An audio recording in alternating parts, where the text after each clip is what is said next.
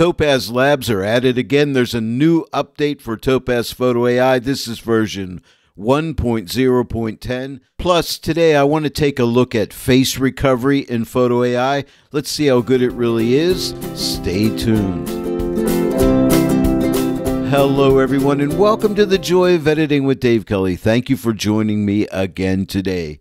Now, there's a new update for Photo AI. This is version 1.0.10. You won't see any new features in this update. It's all about bug fixes. Topaz are now in their Black Friday sale, and according to the release notes, they don't want to really bring out anything real new right now. They're waiting till after the Black Friday sale, so we're going to have to wait for some major changes here in Photo AI. But for now, we can be satisfied with some bug fixes and things of that nature. I will link this release page, the product release page, in the description below this video in case you want to get a look at it. And don't forget to report bugs and issues to Topaz because they listen to us, and all the feedback we can give them, it's just going to make this a better product for all of us. And by the way, in case you haven't heard, there's a big Black Friday sale going on right now for Topaz Labs products. They claim this is their biggest Black Friday sale ever. Just click on my affiliate link in the description right below this video. It'll take you right to this page where you could see all the great savings that you can get on all the Topaz products. Plus, if you go down to the bottom where it says Shop Now, this will take you to their biggest Black Friday sale ever, where you can get the everything bundle, everything Topaz makes, for $279. That's a really good savings. It's a $757.97 savings. So that's big. And that everything bundle includes Topaz Video AI at the best price of the year. So that's a big savings. And don't forget, you need to log into your account so Topaz can calculate what your savings will be. Like if you don't own all the products, they'll figure out what you need to complete a bundle or whatever. And you don't have to get the everything bundle. You can just get this bundle here where you enhance your images, where you get denoise, sharpen, and gigapixel AI. But you know how that all works. So it's a really good savings, so you want to take advantage. Hey, when you use my affiliate link, I make a small commission. And when you do that, you're helping to support my channel, The Joy of Editing with Dave Kelly. And for that, I thank you. Now let's go ahead and take a look at face recovery in Topaz Photo AI. I have 4 images of faces to show you. I'm going to use the new batch processing drag and drop feature. So I'm just going to open up my file browser and go to downloads. And I have some stock images here. I'm going to grab these images and drag them out onto the desktop here. And there you can see all of my images are loaded up that I could batch process out. But these are all faces, so we could get a look at face recovery. I downloaded very small files just to show you some upsizing as well as the face recovery. And as you can see, this image right here is only 640 pixels by 960 pixels, so it's really small. And as you can see, it's been upsized 4 times, and now it's 2560 by 3840 pixels.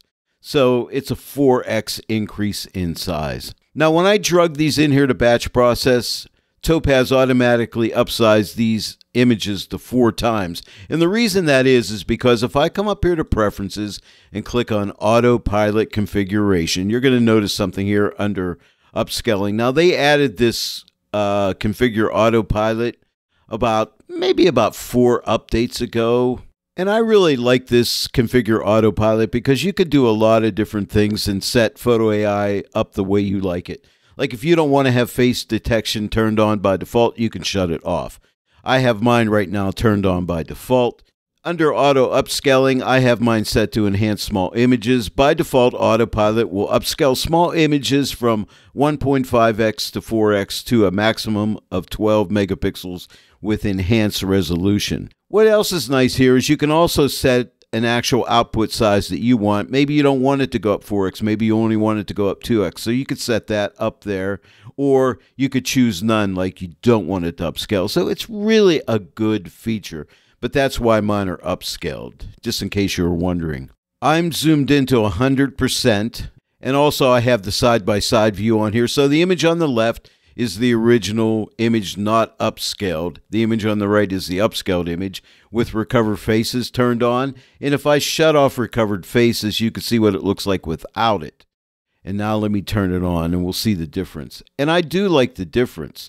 But you'll notice that we have a strength slider, which is very important with recover faces. Recover faces does default at 100%, but I find sometimes that's way too much, so you can ease this back. So if I come back, I'm going to click right here and give it a second to update. And yeah, I think that looks a little bit more natural. So don't forget, you have this slider here. You don't have to take it at 100%. If you feel it's overdone, you could pull it back. Let's pull it back even more and see what kind of result we get. And that's not bad either. Maybe I'll just come up just a little bit more right there. So again, the left is the original before upscaling and recovered faces. The image on the right is with the upscaling and the recovered faces. So that's one image. But now we're going to take a look at, well, actually I have 3 more that we can look at. I'll click on the second image and give it a second to go ahead and scan the image and update it. Let me go ahead and zoom into 100% so we can really get up close and personal here. Now this image started out at 640 by 960 pixels and now 4 times upsizing, it's 2560 by 3840. Now if I compare the image on the left, the original, to the image on the right, the image on the left, the beard looks a little scruffier. So I think it's overdone the face a little bit too much. But again, we can click Recover Faces and open this up. And let's just ease off on the strength here and see if we can bring more of that beard back. And yeah, that's looking much better. Let me even bring a little bit more back by dragging it more to the left. So don't forget about this strength slider. You really need to work with this to hone this in to get it just the way you want. Now that beard looks really good. The eyes are looking good. The hair looks good.